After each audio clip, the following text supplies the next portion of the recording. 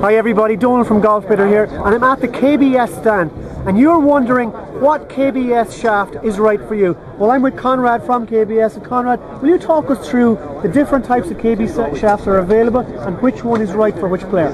We have 3 steel golf shafts, so we range from the lightweight Tour 90, helps you get the ball in the air a little bit. Let's have a look at the Tour 90 first. Let's separate it out. I'll hold these for you. Sure.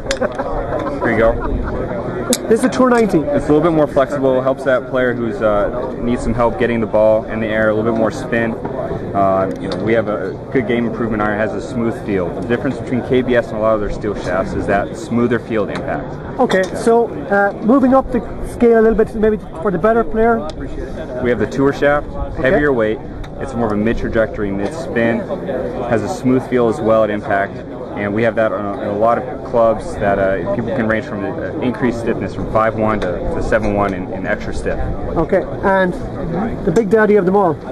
This is the C-taper. So this is a low spin, low trajectory shaft for somebody who's hitting it too high with a higher tempo.